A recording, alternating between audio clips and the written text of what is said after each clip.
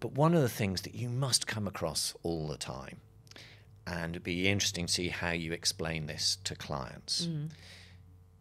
How does pushing a button mean that I can understand what your personality is? Because it just feels so different from what we're used to, which is if you want to understand about me, Robert, then you need to ask me, Robert, about how I do things, because I'm surely the best person to tell anybody about what I'm good at and how I might behave. And so this whole idea that you could be pressing buttons and really learn about me, how does that work? Yeah, well, that's a really good question, and it is one that is asked by prospects. You get asked it a lot. We get asked it a lot, even by customers that are already on board with us. So maybe I'll just explain from my perspective, how task-based assessments work, and then bring it to life with through one of our actual tasks. So. A task-based assessment is working through the fact that someone is interacting with these very short tasks. And what we're doing at Arctic Shores, and I don't want to give away our secrets, but what we're doing is basically trying to understand those data points. So we gather about 12,000 data points from candidates in the way each individual candidate, this isn't multiple candidates, in the way that they actually interact with the task itself. So that is, how do they click, how are they clicking the buttons? Do they pause when they get some negative feedback about the way that they've interacted with the task? Do they take quite a long time in relation to other people to read some part of the task or make some different type of response? All of that type of information our data, those 12,000 data points, they feed into our scoring keys on that particular task. And then those scoring keys are validated in the way that you would validate any other psychometric tool. So our psychometrics team, interestingly, is made up of not just occupational psychologists, but neuroscientists, data scientists, psychometricians, statisticians, people that have got maths backgrounds. So they're working together as a collaborative unit in order to understand these scoring keys, validate them, so that we basically know that what we're claiming to measure is actually what we're measuring, and we're doing that in a reliable way. So that's how a task-based assessment is different. And we, at Arctic Shores, we never give away the secrets of our scoring keys to anyone. We tell customers, and we go through with customers how we build their, what we would call like their success profile. So what they're actually screening or sifting candidates against in terms of what does success look like, what does great look like in the job, and that's their IP, and they can keep that profile, and we can tweak it and make changes as the data evolves.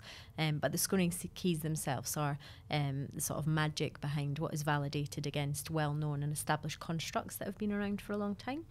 The neuroscience tasks, Arctic Shores haven't just made them up, as you're very well aware. The psychometrics are scientists have based this on 30 years or more of neuroscience, so decades and decades of neuroscience research. So as I mentioned previously, these are well-known neuroscience tasks that have been used in hospital settings, research settings in the past in order to understand how someone's brain is working, what parts of an individual's brain is working when they're making certain, going through certain cognitive processes, making certain decisions, judgments, when they're actually behaving in a different way towards different situations and different people.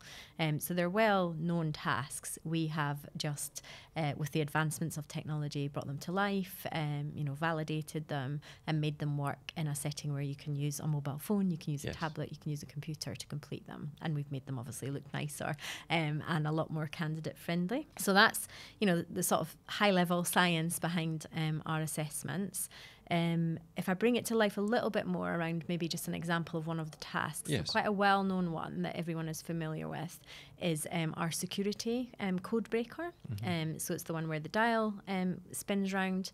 What the candidate needs to do is interact with this task and try and stop the dial moving on a certain number in order to unlock a series of sort of codes or locks to unlock the safe.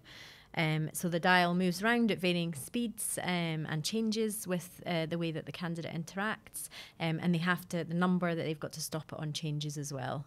So they basically have to press a button on their phone or on their computer, the space bar, in order to stop that spinning dial when the number flashes up in the correct place. And as I say, it moves at different speeds, it changes, and it interacts with them as they're interacting with the task. obviously with that type of task, candidates will, it's dynamic, it's interesting, exciting, it's like a puzzle, so candidates engage with it really well, and then they start to understand, oh, actually, it's changing, and actually I need to speed up. So we're measuring lots of different aspects that are important for success at work. So from that description, hopefully you can see that we're measuring sort of core cognition, processing speed. As the dial's moving around, you have to be thinking quite quickly in order to interact with it and click on the right place.